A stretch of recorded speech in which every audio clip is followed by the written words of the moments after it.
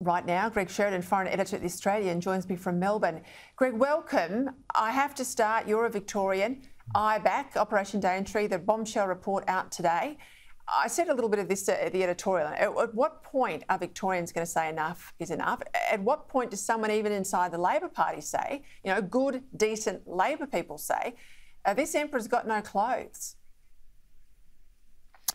Well, Peter, I must say I tended to agree with James Morrow. Nothing makes the case for ICAC in New South Wales more than the constraints on IBAC in Victoria. I don't think Andrews is under any significant pressure at all. I think your program puts him under more pressure than anything else. I do think there's a crisis of democracy in state politics in Australia. The voters just don't follow state politics. The traditional media doesn't impinge on their consciousness much. The ABC, I think, is completely derelict in abolishing its state-based 7:30 reports. And I don't think we really have functioning democracy in states. Certainly we don't really in Victoria, because there is no effective scrutiny and there is no consequence. You know, Andrews is a shockingly bad premier. We have terrible debt in Victoria. Look at our legal system, the travesty that produced the George Pell conviction, unanimously overthrown in a minute by the High Court as soon as the High Court judges got, you know, this whole Victorian travesty before them. And but he suffers no consequences. Look how well he won the last state election. So I think, oddly enough, it makes a case for ICAC. It makes a case for voluntary voting, because so many people now vote in state elections who just don't know anything about it at all.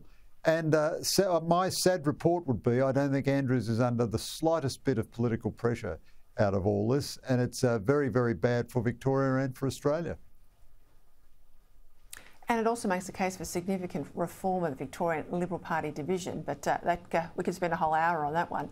Let's stay with premiers, though. Sure. We'll go to West Australia. Mark McGowan, of course, in China, following in the footsteps of Daniel Andrews. We know Anastasia Palaszczuk will be there later on in the year.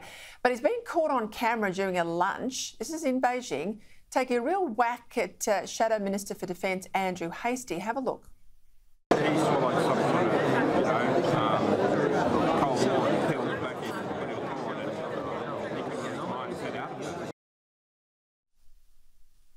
Now, Andrew Hastie returns serve this afternoon. Let's have a listen. I was actually flattered that I was living rent-free inside Premier Mark McGowan's head.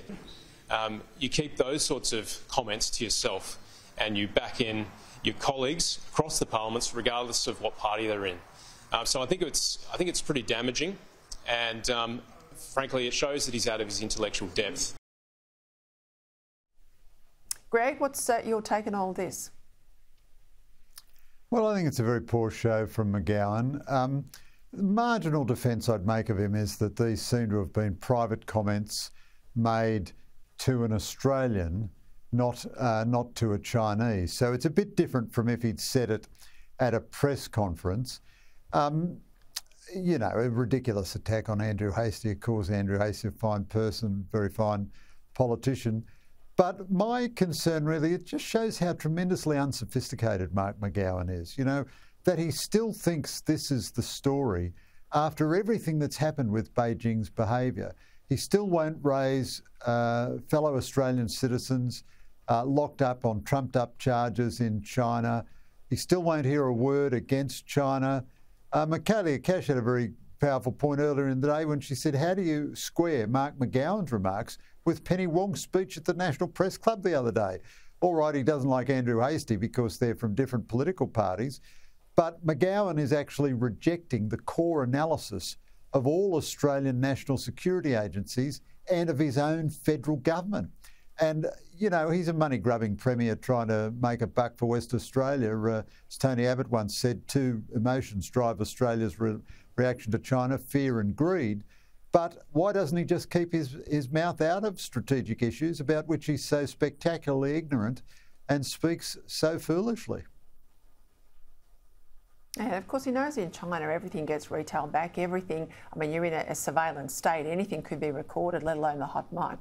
I just think he exposed himself as a clown, and he's not the only premier in that space. the death announced today, Catholic priest, media personality, Bob McGuire, Father Bob, people will know him of. A maverick, absolutely big personality across Australia, but particularly here in Melbourne. It's been running on the news all day. Have you got any reflections on Father Bob? Look, I didn't know Father Bob. Obviously, a very nice guy, media priest, and so on. I didn't know him or anything. I don't really have any independent sense of him. Obviously, lived out his vocation to help the poor. So that's seems to be a very salutary and praiseworthy fellow. All right, we'll leave it there. Greg Sheridan, thank you.